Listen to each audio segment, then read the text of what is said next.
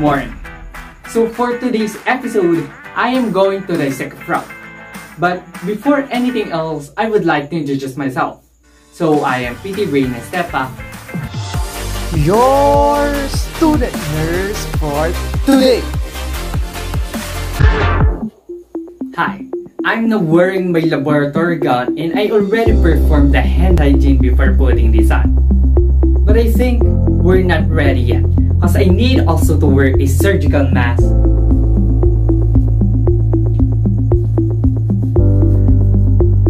a safety goggles, and gloves for protection. And here are the materials to be used in this dissection. We need a dissection kit that comes with a flapper, scalpel, magnifier, probe, set of pins, dissecting scissors, and thumb forceps. We also need a dissection tray that holds the specimen during dissection, paper towels used for cleaning, biobag for disposal, and formalin for the preservation of the specimen. And lastly, our frog specimen. I think we're now ready for the dissection. Let's go! Before the experiment, we need to render the frog insensitive to pain through feeding procedure. Feeding will destroy the brain, which is located between the eyes, but it is relatively painless to the frog. So hold the frog with the lower extremities extended and grasp the frog with the first finger under the jaw and second finger on the nose. Move probe down midline until you come to the soft spot. I think this is it. Insert the probe quickly into the cranial vault and sever the brain and spinal cord. I move the probe into the cranial vault and move it from side to side to destroy the brain. Now I can feel inside the cranial vault, but the frog can't feel anything. So the frog is now paralyzed. Without the brain, perception of any sensory phenomena is impossible. For the first procedure, lay the frog from ventral surface upon the dissecting tray. I spread out its limbs and I will use a pin to secure them to the tray. So another pin for the another limb. So let's move to the front legs.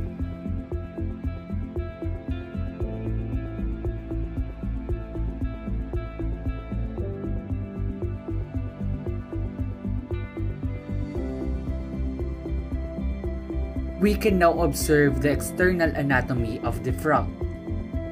The division of a frog's body includes the head, trunk, front legs, and hind legs. Moving on, we can dissect the frog to observe its internal anatomy. Upon opening the frog, I will use the incision guide and cut along the midline of the body to the forelimbs. Then make a transverse cut just above the legs and just below the arms. Now, I will use forceps to lift the skin between the hind legs and make a small incision with the scissor. And continue to cut along the midline of the body to the forelimbs. Being careful to cut through the skin only.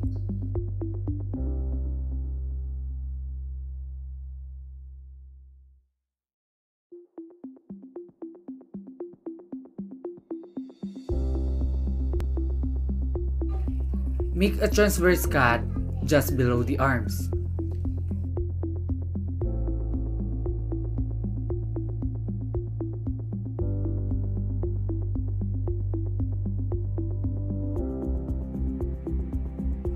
Now, let's also make a transverse cut just above the legs.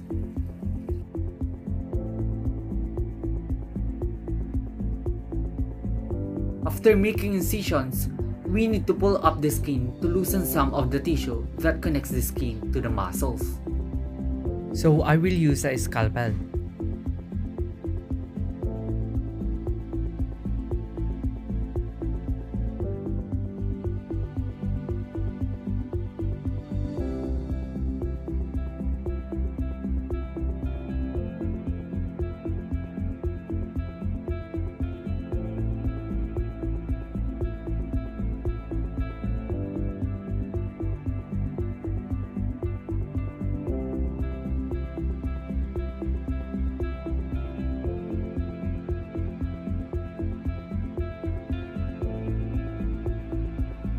Then we repeat the procedure on the other side. Then pull the resulting flaps back and pin them to the dissecting pan.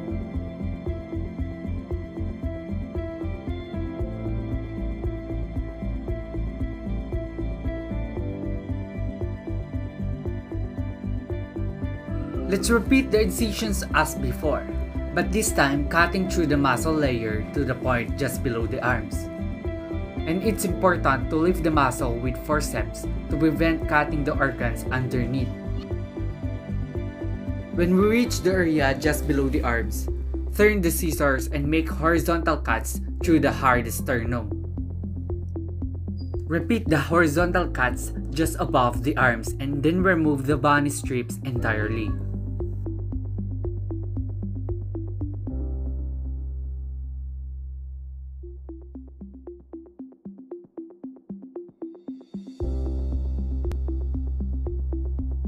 We can now see the internal organs and let's identify them first before cutting any of them out. First, let's identify the heart. The heart has a triangular shape and it's just above the liver. Next is the yellow finger-like projections, which is the fat bodies. Third, let's find the liver. The liver is the biggest organs in the frog's body and one of the most noticeable structures. It's brownish and composed of 3 big structures or lobes. Next organ is lungs, which is underneath the heart and liver. Later, let's move the heart and liver so we can clearly see them. Next, let's locate the gallbladder. It is a small sac under the lobes of the liver, where digestive bile is stored for the frog's digestive system. Curving from underneath the liver is the stomach. The stomach is the first major site of chemical digestion, and then connects to the small intestine. As I follow the small intestine down, it will widen into the large intestine. Next, let's find the spleen. This dark spherical object serves as a holding area for blood in the spleen. This opens into a chamber called the cloaca, the last stop before solid waste, sperm, eggs, and urine exit the frog's body. We can also see the first straight portion of the small intestine, which is the duodenum. We can see also the curled portion, which is the ileum. It is held together by a membrane called the mesentery. Note the blood vessels running through the mesentery will carry absorbed nutrients away from the intestine. So absorption of digested nutrients occurs in the small intestine. Now we're ready to separate the organs. Let's remove first the 3-lobe liver.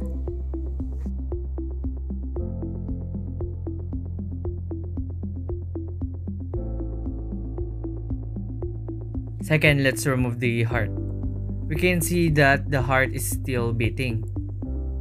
Third is the lungs underneath the heart and liver.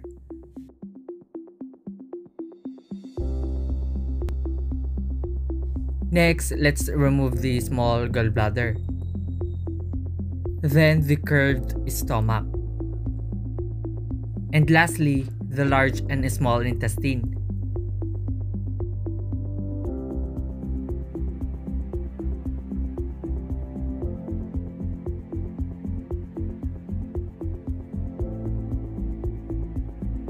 We're going to remove now the excess skin of the frog using forceps and a scissor.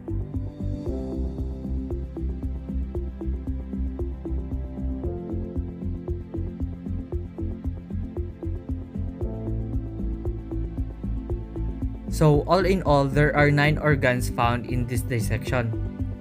Stomach, fat bodies, gallbladder, small and large intestine, lungs, heart, liver, and spleen. So after which, I will preserve the frog specimen and its organs in a container soaked with formalin for future experiment.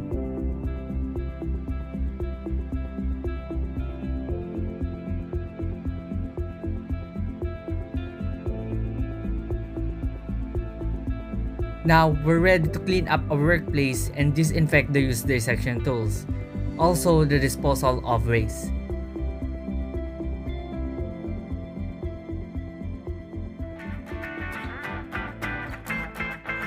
Okay, that's all for today. Again, I am Pette Brein Estepa, your student nurse for today. Bye!